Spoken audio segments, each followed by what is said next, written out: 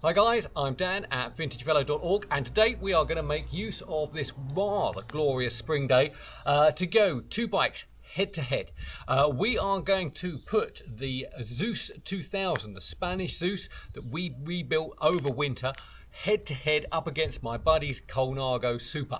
Now, if you remember, Zeus, Spanish maker, they set themselves a high target, a high bar to aim at. They were creating a bike virtually entirely in-house, from the dropouts, the frame, all the group set, everything in-house made. And their challenge was to make themselves a better frame than Colnago and a better group set than Campagnolo.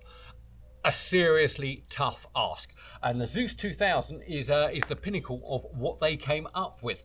Now, we've got the two bikes here. We're going to take the Colnago Super out for a refresher ride. Now, I rode that last year or year before as a benchmark for what a really good steel framed vintage bike should ride and feel like. So it'll be fascinating to see what it's like head to head up against the Zeus. Now, to be fair to both of them, they are, in the tradition of this channel, too small for me. The Zeus almost fits me by having a longer stem, but really if I had the seat post up by about another 20 mil, that would make a big difference. The Super is just a bit too small, but I'm used to that, so you know, I can live with it. Weight wise, there really isn't much in it. I thought the Zeus would be a lot lighter because there's quite a lot of titanium parts on here, but in reality 100 or 200 grams is in it, barely enough that you would notice. Fortunately, both bikes set up with 13/28 on the back, and the front sprockets are 52/42, so both very rideable. You certainly get a lot more pantograph, deep pantograph parts on the Colnago, but on the Zeus, well, check out the chainring, black and silver, quite something, and drilled out parts for lightness that didn't make any difference. Fortunately on this one, well, they both have Veloflex tyres on there as well, so to be fair, on paper, shouldn't be much in it. And we know the Colnago Super is a super bike to ride. It's really cool. So it'll be interesting to see how the Zeus goes. But enough about that. Let's just get straight out on the road on the Super, remind ourselves how that one rides. First up, Colnago Super. Let's be fair, if you ever just want to get hold of or ride a serious top drawer vintage steel bike, look no further. Colnago Super is the bike to get. They're just great. The frame really lovely and silky smooth. The geometry is nice. I'm just rolling along here. It's really easy to ride. You see tons of these on Eroica and other vintage sportives, and it's really easy to see why. You know, you could soak up an awful lot of miles in total joy on one of these Supers.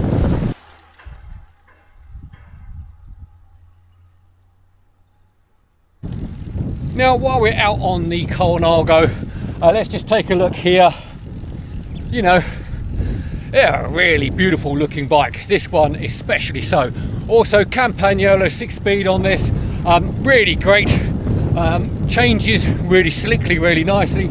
Handles the 28 on the back, no problem. Also the brakes kind of work, which is, you know, on any vintage bike, always a big bonus. But overall, you know, these are just great bikes. As I said in the should you buy it video, if in doubt, buy a Colnago. You want a steel frame bike.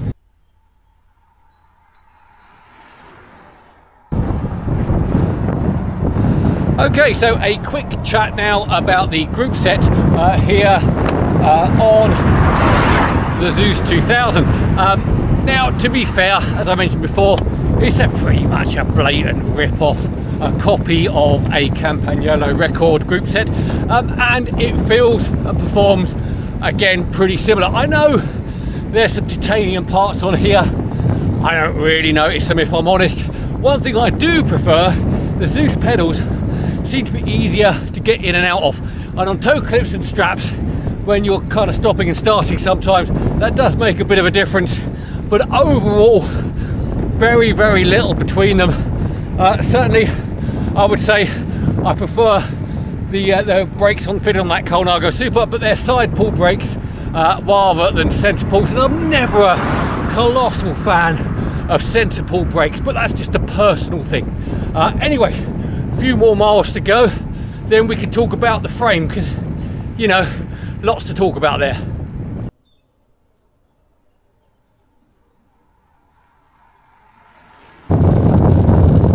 Okay, let's talk about the frame on this Zeus 2000. Reynolds 531 throughout, with Zeus in-housed forged dropouts on here as well. Fair to say, geometry, fantastic, love that. It's tracking beautifully straight, very, very competent, nice and nippy around the corners. It's doing everything that I would want it to do. Also, I mean, it'll noodle and poodle around if you want it to, but it seems to really come alive when you get the cadence up and you really kind of, you know, give it a little bit of welly. It seems to like abuse, this thing.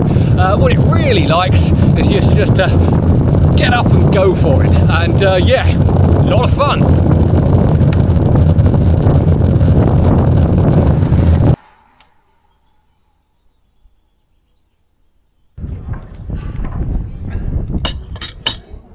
Okay, been out there for just under 2 hours on the Zeus 2000. Gives you a fair idea of how a bike rides. Now, overall, really, really good. I've got a little clickiness going on the bottom brackets. I'm going to pull that apart again and just double check all of that. But other than that, it's riding really, really well. Now, let's go straight to the question. Is it as good or better than a Colnago Super of the same year? Now, there's no doubt both are very accomplished bikes and both are too small for me. If I'm honest, I'm 6'3". This would definitely work for anyone 6'1" or less. But at 6'3", it's pushing it a bit. I just can't quite get high enough to really go for it. But it is a very accomplished bike, as is the Colnago. The Colnago is better at low speeds. It noodles around beautifully no matter what you're doing on it. This thing likes a bit of speed, likes a bit of pace. It'll noodle along fine, but it kind of comes alive when you're really pushing hard and going for it. I would say it's probably down to the 531 as compared to the Columbus SL. 531 could be a little bit more brittle or stiffer, and I think you do kind of notice that. But overall, it does not disappoint, unlike that guy's lack of an exhaust on his motorbike, which is, of course, exceptionally annoying to anyone over the age of 30. Which would I choose? Hard to say. Yeah, I don't know. There's really not much in it. Also, with the group set, you notice slightly longer throw on the Zeus down tube shifters, which is quite nice. It doesn't jump out of gear, doesn't do anything nasty like that. But then again, neither does the Colnago record. So both really, really good. I'm gonna say something here. Chatting with Cy Richardson from GCN about a month ago, and he was saying sometimes he thinks, you know, if you had a blindfold on you riding a bike, could you actually tell the difference? And I think this is one of those moments where, aside from the slightly longer stem here, I think if I was blindfolded, I'd have real difficulty telling the difference between the Super and the Zeus. But there we go, just my opinion. Anyway, I hope you enjoyed that video.